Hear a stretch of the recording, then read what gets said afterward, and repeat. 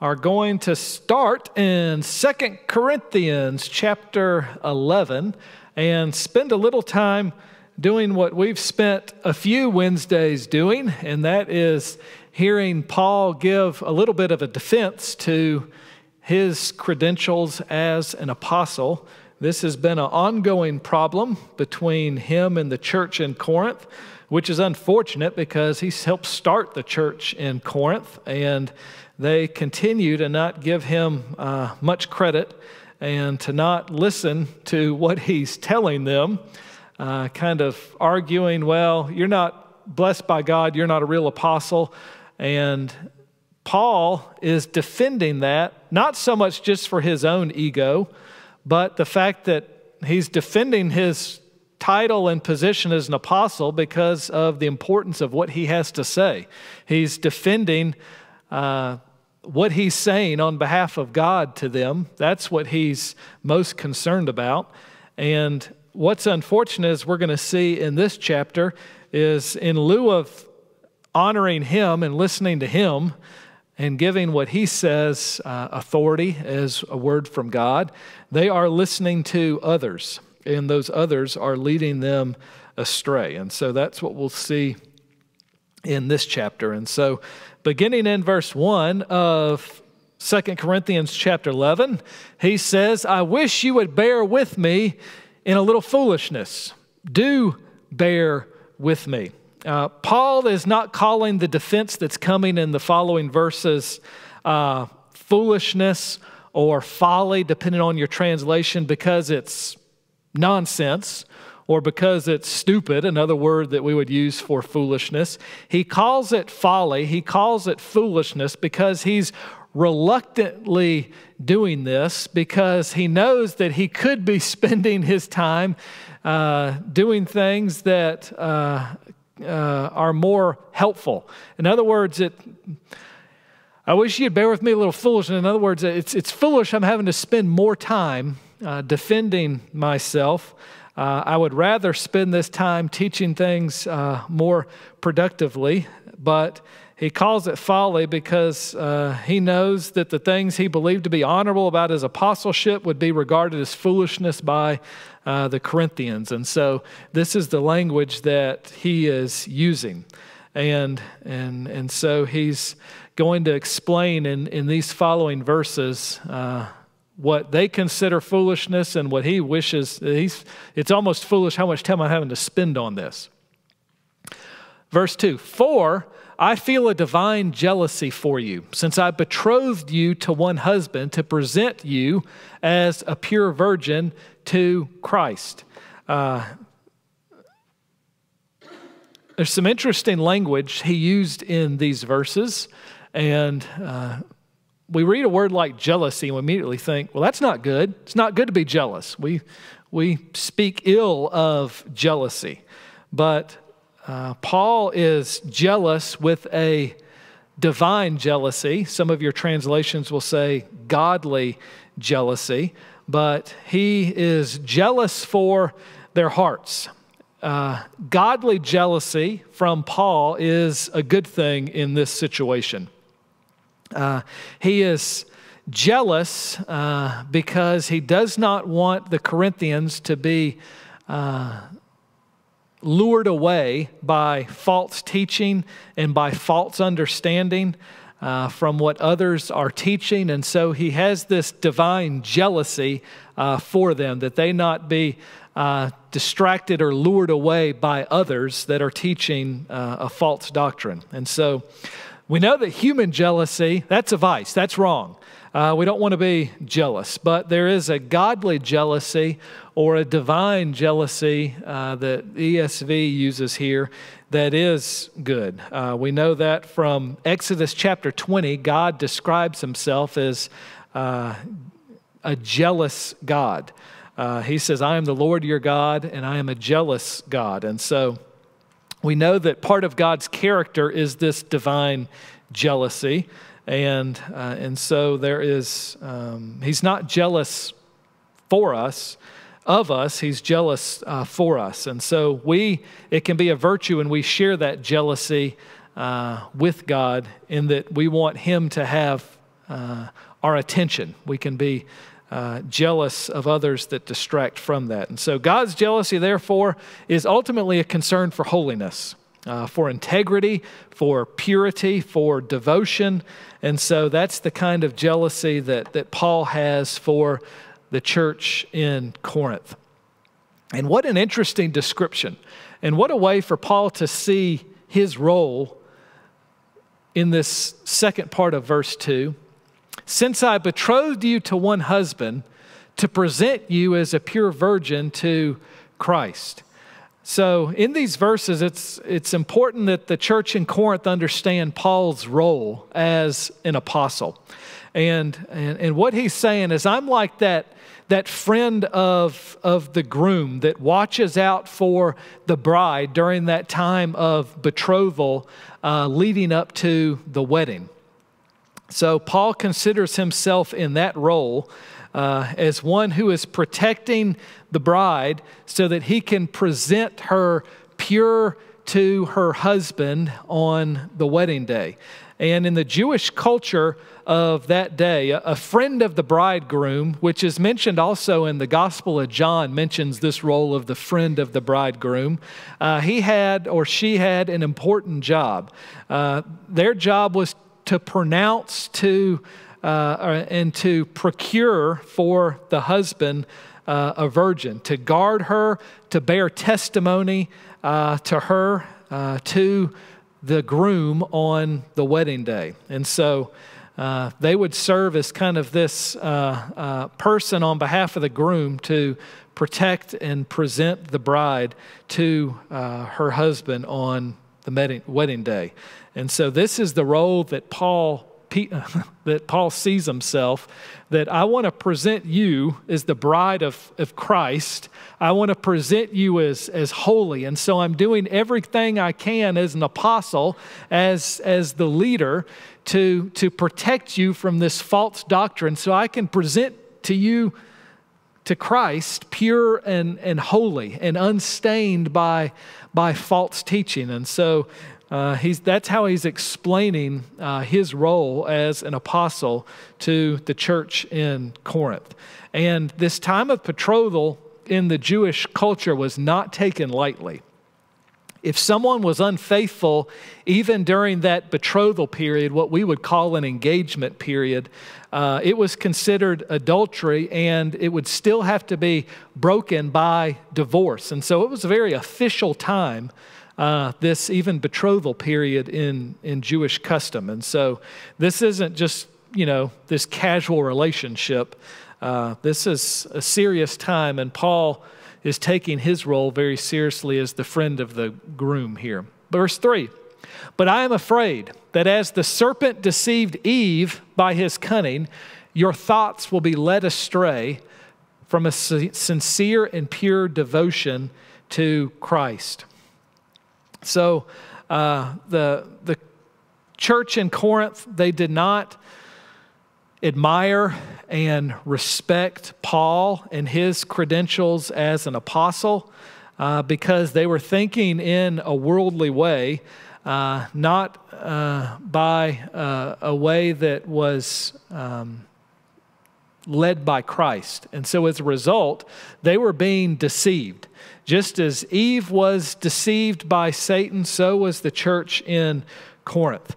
And Paul understood that Satan's deception of Eve in the Garden of Eden is a good example of his tactics even for us today.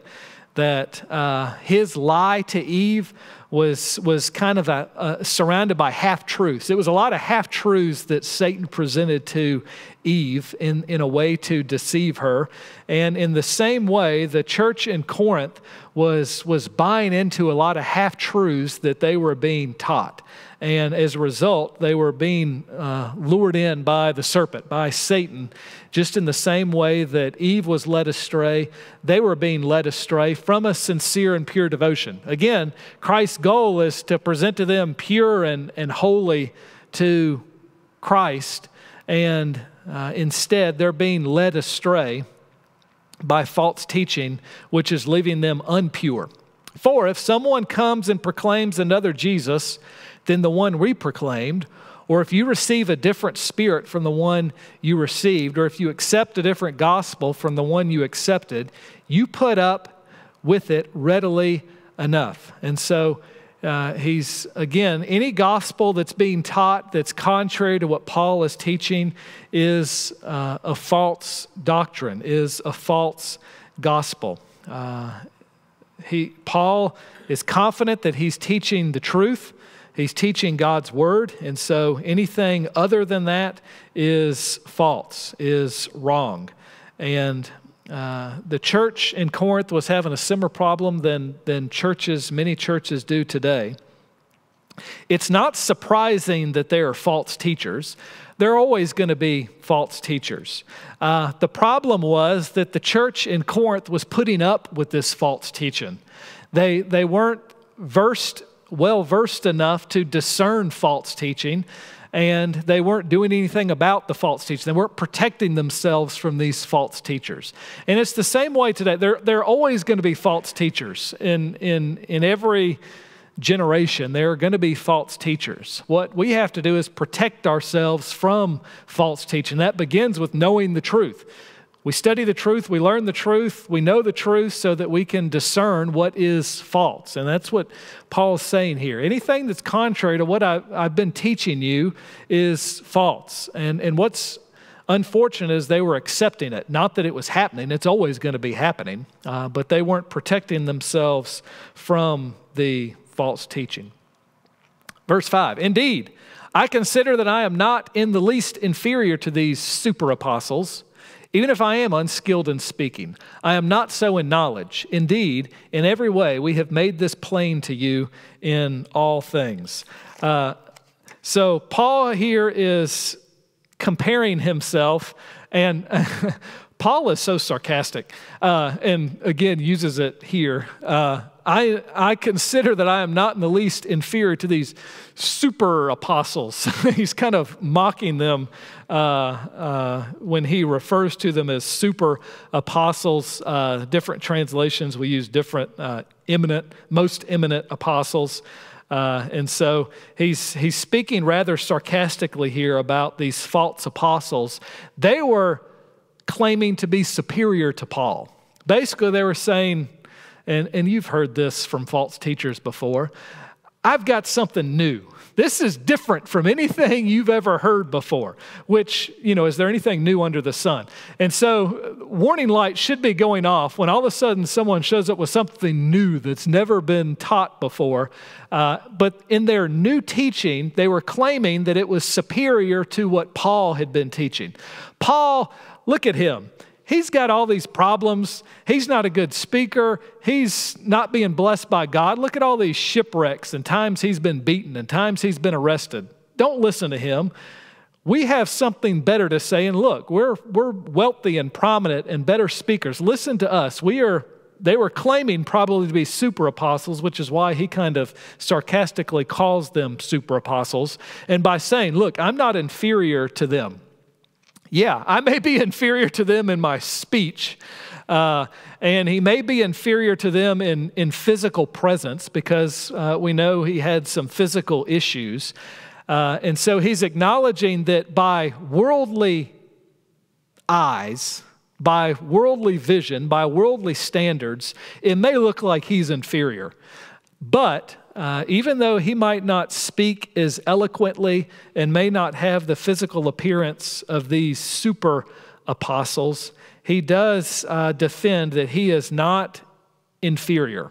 And in fact, especially in knowledge, in speech, he may not be as eloquent or polished or as sophisticated, but he was knowledgeable, and that is ultimately what we want. There can be a lot of eloquent speakers out there that speak heresy, but they can do it really well. That's why I never claim to be an eloquent speaker, but I do try and just speak truth, kind of like, I'm not comparing myself to Paul at all. Don't hear that.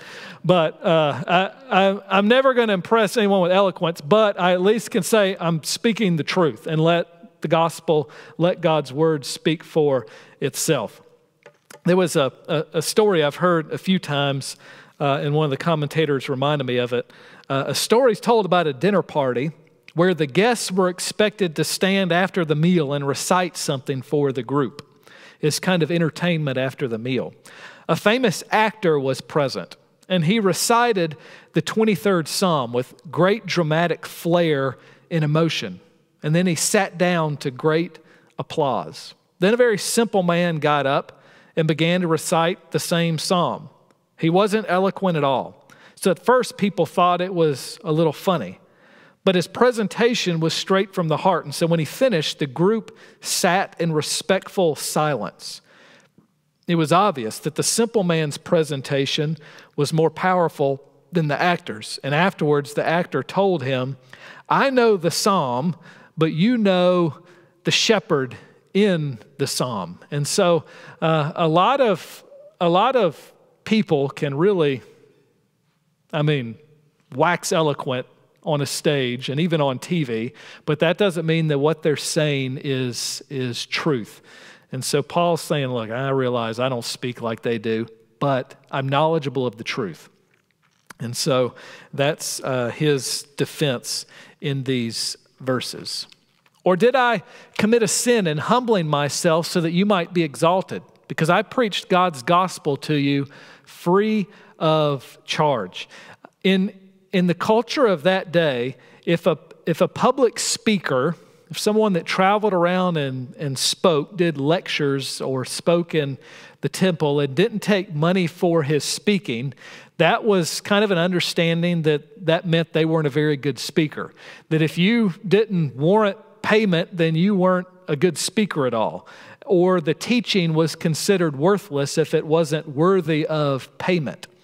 And so many people thought of someone who charged no speaking fee as kind of an amateur. They're just going around talking, they don't have anything good to say because they're not charging.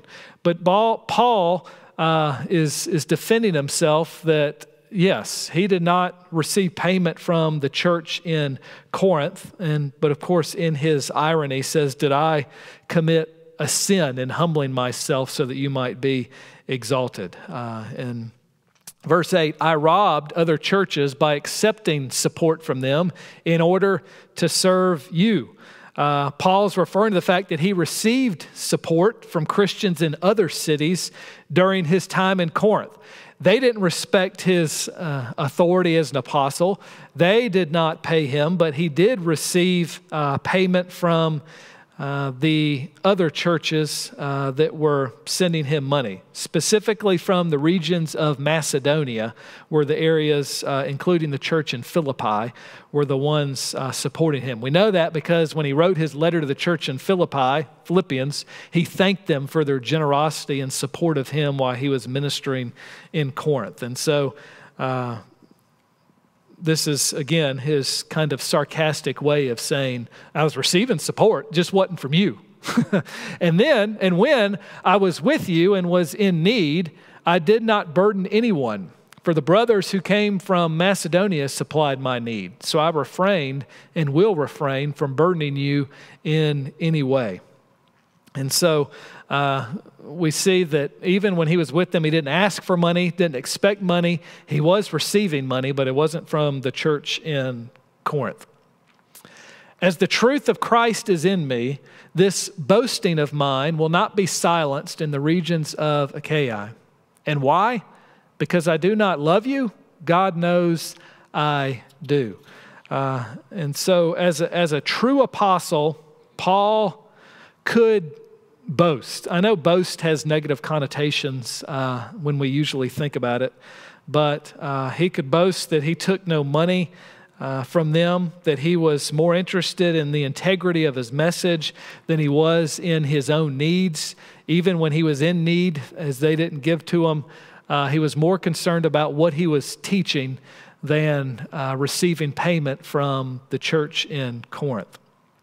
In Paul's boasting in his weakness and unimpressive image, it's funny, what Paul was boasting in, they thought was not impressive. What he was boasting in was his weaknesses. Ultimately, he was boasting his weaknesses because when you boast in your weaknesses, who does it point to? God. And so it's funny, what he's boasting in, the church in Corinth was like, why in the world would you boast in those things? You're boasting in all the weaknesses you have. But Paul knew that when he boasted in his weaknesses that would point to God. Those things were an embarrassment to the church in Corinth, but they were worth boasting for Paul because he knew they ultimately pointed to God. And so, again, defends his love for them in verse 11. And what am I doing? And what I am doing, I will continue to do in order to undermine the claim of those who would like to claim that in their boasted mission, they work on the same terms as we do. So he's going to continue speaking the truth. He's going to continue to teach God's word, despite the fact that false teachers are attacking him and teaching a foreign gospel. He's going to continue to be faithful, whether it results in them giving him money or not. He's going to continue speaking the truth. For such men are false apostles, deceitful workmen, disguising themselves as apostles of Christ. And no wonder, for even Satan disguises himself as an angel of light. So it is no surprise if his servants also disguise themselves as servants of righteousness. Their end will correspond to their deeds. Even Satan will appear, the phrase he uses is an angel of light. And so false apostles are going to have a good appearance as well. Paul's showing that it's foolish to rely just on outward appearances. Sometimes we put a lot of stock in just outward appearances. That's a good-looking suit. That guy must know what he's talking about. And so we instantly will give them a lot of credit just because they look the game or they have that cool little pocket square, whatever we value outward appearance-wise to say they're successful, they must know what they're talking about. In the same way, the church in Corinth, these false apostles, they looked the part. They looked like they knew what they were doing. It looked like their ministries were being blessed. But in the same way that Satan disguises himself as an angel of light, in the same way, his servants can disguise themselves as well. And so Satan, he can take that form of that subtle serpent. He can also take the form of an angel of light. And this is the reference that Paul is using here. Verse 16, I repeat, let no one think me foolish, but even if you do, accept me as a fool so that I too may boast a little. What I'm saying with this boastful confidence, I say not as the Lord would, but as a fool. Since many boast according to the flesh, I too will boast, for you gladly bear with fools, being wise yourselves. More sarcasm. He says, well, if you like bearing with fools so much by listening to these false teachers, well then give this fool a minute and listen to me. And I'm going to boast, but again, this is boasting, as we read his boasting, it's boasting in weakness. It's complete opposite of what the church in Corinth would expect him to boast in.